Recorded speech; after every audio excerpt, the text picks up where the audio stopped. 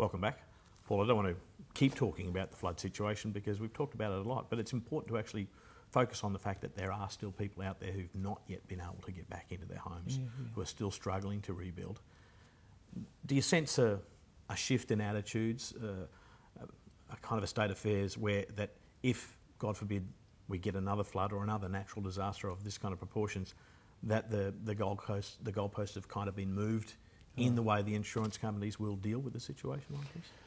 Look, I don't know. I would hope so, but what you've got to understand, the emotional tension in the community at the moment. Yeah. Like last weekend, there was, at any time there's rain, and a large amount of rain, my phone and my email, am I going to be okay? Am I going to be good? The kids are stressing out because when people have been displaced from their home, and the kids in particular, they don't understand it. They see all their toys out on the footpath. They know that something's happened, and it's taken so long.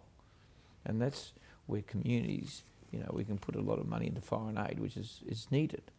But when a natural disaster happens in our country, I think it should be all hands on deck, whether you're insurance company, federal government, state government, local government, or the general public, to get in there and help those people back to where they were, because the natural disaster wasn't caused by them.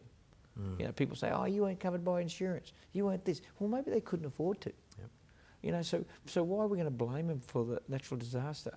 Yep. They're just minding their own business, but they've lost everything. Yep. And that's why I'm so determined to make sure everybody gets back.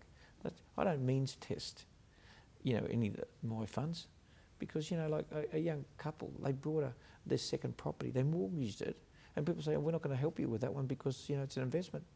Mate, since when in this country do you get penalised for working hard? Yeah. So you're better off sitting on your backside, doing nothing, and everybody can help you. And waiting around for the help to arrive. And those young couple have got just as much mortgage on that investment property as anywhere else. And that was their nest egg, because they don't want to rely on pensions and later on in life. So I don't understand it. I'll tell you what I'm going to do. It's my second voucher. There was no paperwork. Everybody said, wow, first time I got money, I didn't have to beg for it. Yeah.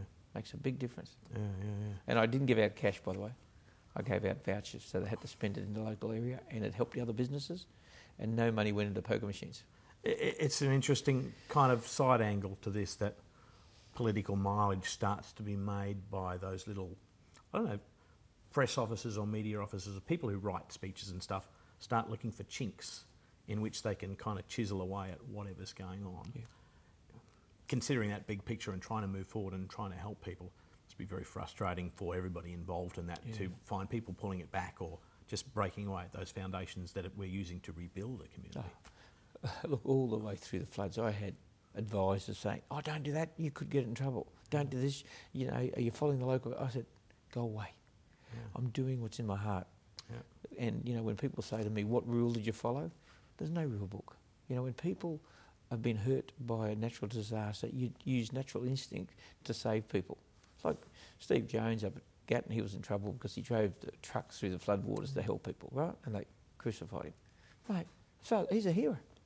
Mate, would you let someone, even though you're risking other people's lives, what would you let the other people die?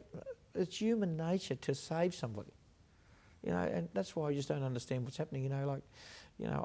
When the floods hit, I didn't go to the Local Government Act and find out what I can do and what I can't do. I don't really care. I just did what I had to do.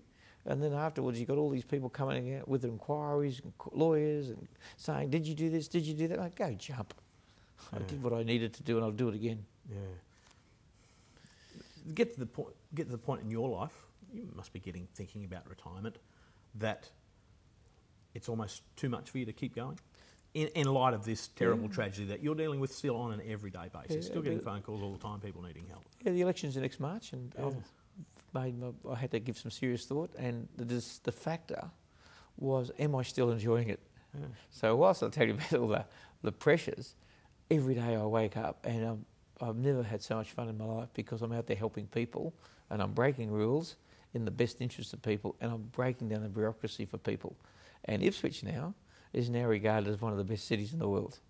And there was a survey came out this morning where lifestyle index, and we came fourth, and we beat places like Brisbane, and to me that's a great credit to Ipswich, a city that used to be a laughing stock, and the old and there's few people out there that two-head city joke. Well, I'm really pleased about that because it proved to me that we're twice as smart as everybody else, so it's good.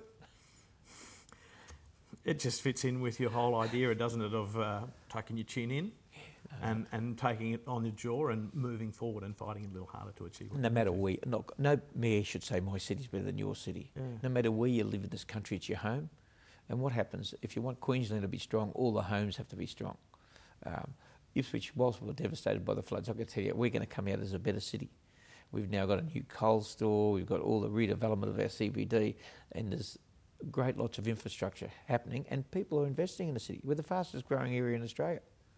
But it's not about growth, it's about managing growth. And people say to me, why do you work with developers? And I said, I don't, I work with community builders. The community builders, without the community builders, the developers, there's no plumbers, electricians, carpenters, you name it. So we need them, they're the start of the food chain. You're watching Meet the Ministers. My name is Shaun Bindley and my guest on the program this evening is the Mayor of Ipswich, Paul Pisasale, and we'll be back.